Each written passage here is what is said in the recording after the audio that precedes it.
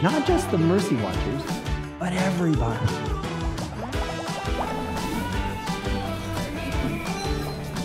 Hi, everybody. Today we have a very special privilege. It is an honor for me to welcome into the hot seat Father Dempsey. Father Dempsey Rosales-Acosta. Everybody just calls him Father Dempsey. Yeah, that is and more than he enough. is a special joy for this university and for the world as a whole. As you can hear in a little bit, he'll tell you about some of his more recent travels. So welcome, Father. Thank you, So Dr. good to Lopez. see you today. So you were there for World Youth Day. Absolutely, yes. Great. Yes. So tell me, what were you doing there with Fundación Pané? Yes, I was one of the chaplains, but also I was doing presentations. So I did two main presentations on the main scenario that was actually transmitted live through the YouTube channels and all the social media of the foundation and Jesus Film. And I did one in English, one in Spanish from the main scenario. And that was about the youth in the scripture. Mm-hmm. So I analyzed briefly. It was very, very short because that was the thing. We need to keep everything moving, you know, Right. so in dynamic mode. Mm-hmm. And then one small presentation, one of the 10s, about the notion of Mary and synodality. And apart from that, I was always there with the Cardinal Maradiaga, who was always there every day because he was doing also presentations. And Cardinal Maradiaga was actually the main head, the figure leader for the Foundation Pané in that particular event. And he was actually explaining every day the importance of Christus Vivit with the young people doing symposiums and so on. So explain to us just in a synopsis, Christus Vivit. Yes. Christus Vivit is one of the pontifical documents in which the Pope says that the church has to be always young because Jesus is always young. And young doesn't mean that to fall into the temptation that everything has to be new, but also doesn't mean that to fall into the temptation that everything has to be old. So we need to find some kind of a middle ground. And it's quite interesting. One of the things that he said in that particular document, Christus Vivit, is that the church has to be attentive to do not become sclerotic. You know, so like an old person that is afraid to go outside of the sacristy. He said, we need to actually enter into dialogue with everything that is in front of us, you know, especially what is new. Right. And do not reject everything that is new because it's new. Do not reject everything that is, it's very interesting. And of course, you know, when you hear these kind of things, can be misunderstood or can be mishandled or, you know, the interpretations can vary, but the intention is very good, though. It's true, though. So we need to be always young. For example, you're always smiling. So, and you know, that means that you have a happy heart. A happy spirit is an indication of a healthy spirit. This is very important, no? So that is why Jesus is permanent, the young Jesus. Never old, never past. Is always present, and is always eternal. Always new, but yet eternal at the same time. Exactly. So that is the paradox, right? So you also mentioned something about synod or synodality, right? Talk to us a little bit about that. Yes, that, my dear friend, that is that is a hot topic. But ironically, the theme of synodality permeated all the messages of the Pope in this very specific World Youth Day. This World Youth Day, according to my direct experience, is marked by this event that is going to happen in the month of October, with the Synod of Synodality, in which the main issue is that everybody participate in the way of the church. So, and that is something that the Pope was repeating in every single event in the World Youth Day, that the church does not exclude. It's a church for everybody, and everybody's welcome. And the church needs to embrace everybody. And that implies also different opinions, different ways of thinking, and different ways of living. And of course, you say that sounds very beautiful. The problem is in the reality when we need to face that, and that is exactly what is going to happen in October. In the Synod of Synodalities, you will find all the results, all the ideas, all the data that was collected for the last 2 years, and it will be presented there, and it will be a great debate. And one of the things that they were talking about is that the Pope gave permission to non-priest voting members. So there will be a group of persons that are not priests, not cardinals, who actually will have vote.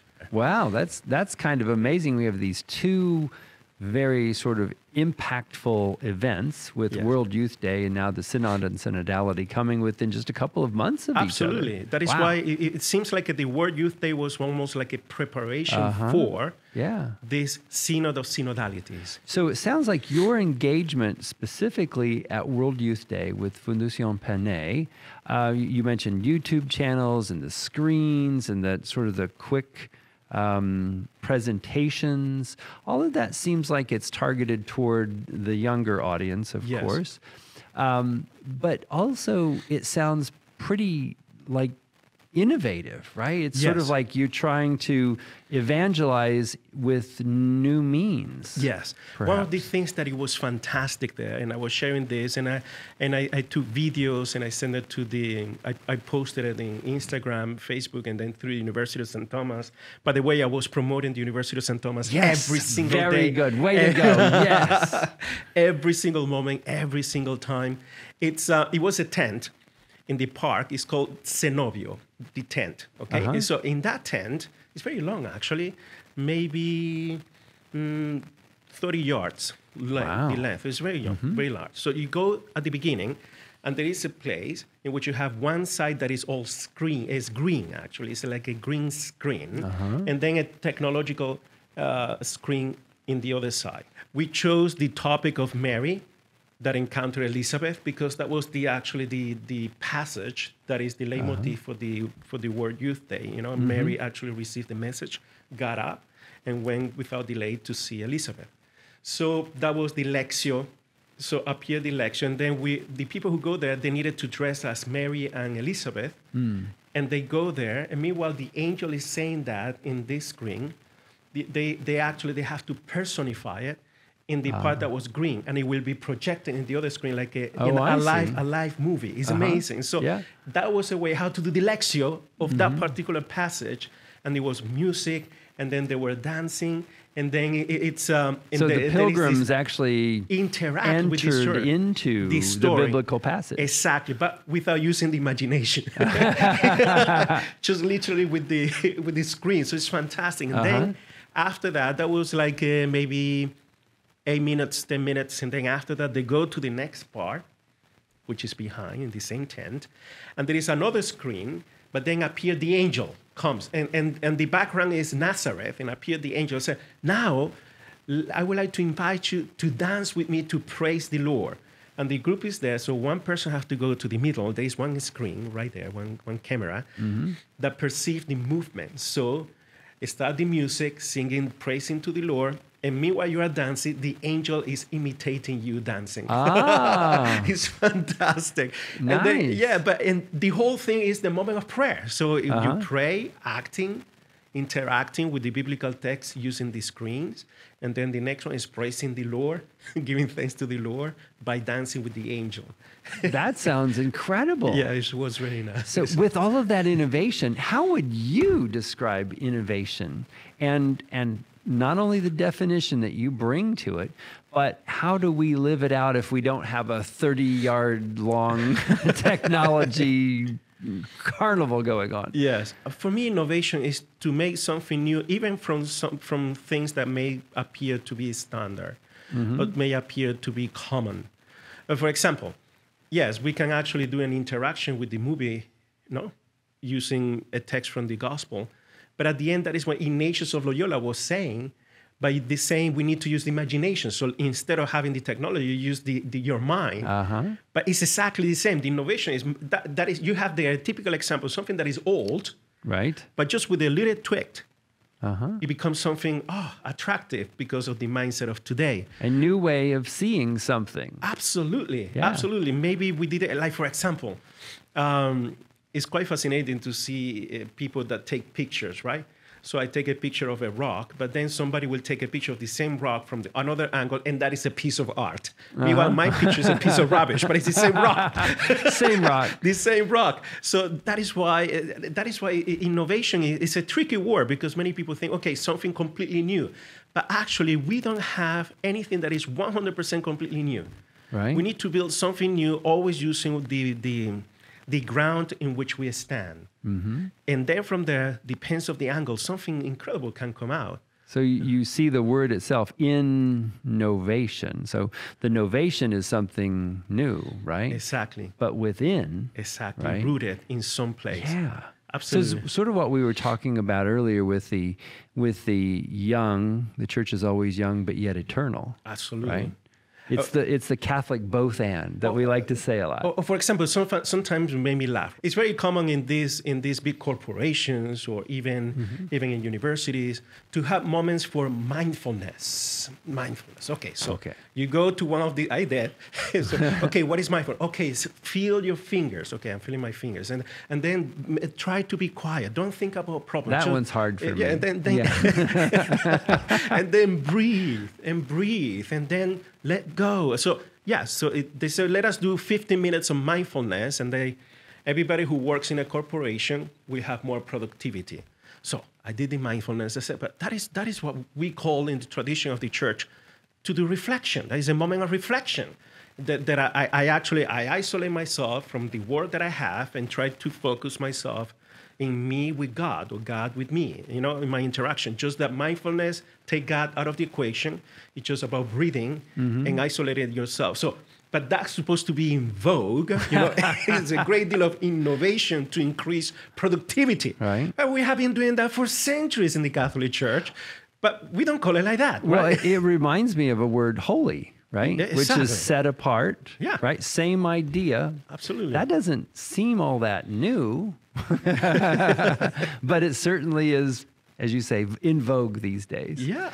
So, wow, that's really cool. So tell me, you were over there in Portugal and you had all of these incredible experiences, it sounds like, and then you've come back over to begin classes again at the University of St. Thomas. That's right. So you were also directing the Center Semillero here. Yeah, that's right.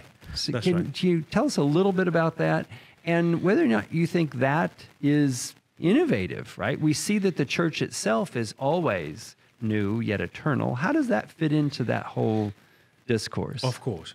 Center Semillero is the program that we have here at University of St. Thomas to give graduate programs in Spanish, 100% in Spanish, and it's 100% online.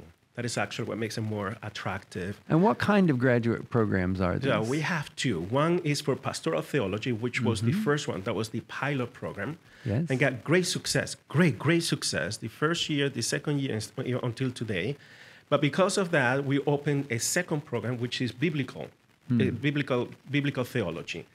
And ironically, in the United States, it's one of the very few biblical programs that exist in the United States. I'm talking here including Spanish and English. I don't think that even exists one in Spanish in the United States. Yes, because I have been right here at UST, Center Semillero. Yes, because I have been actually talking with nuns from Washington, D.C. and other universities who speak English. That is very hard to find good programs of biblical theology, graduate programs in the United States. There are very few. And in Spanish, they are not. They are not. So in the moment that we open the program of biblical theology in Spanish, we have students from Peru, Argentina, Japan, Spain, different parts of the United States, Panama, Costa Rica, and you name it. And practically, because it's online, everybody's connected. Right. And of course, this actually is motivating also the Hispanic community, especially living in the United States, that they can have a civil degree in theology that is not just only a certificate, because that is exactly what's going on. In the United States, many universities, they are promoting certifications for the Spanish community. Oh, yes, you do 2 or 3 courses, and you get a certificate. But it's different when you propose a graduate program that has the same civil value that somebody who's doing a graduate program in sociology or in education or in business. And that is a complete different ball game. And in that, yes, we are innovating. And now with this connection that we are trying to do with the Pontifical University in Mexico, that will increase. So wait, hold on. Now tell me just give me a brief on that one. So we've gone from Portugal, and then you had a whole list of around the globe, and now we're in Mexico. Tell me about that. Oh, that was something that was very providential. That began last year, actually. Yes. That through common friends, I began to have conversations with the rector of the Pontifical University in Mexico, which is in Mexico City, the Reverend Dr. Anguiano, holy man. And then we start to explore how we can grow together, how we can actually collaborate. And then slowly that conversation was developing another conversation, and then in his team, and then I include actually Dr. Hans Stockton from the Department of International Studies of the University of St. Thomas, and then the visit, and then planning, seeing how we can actually see the collaboration with the Pontifical University, with pontifical degrees, and we as a civil university. And now we have developed a plan in 3 phases. Wow.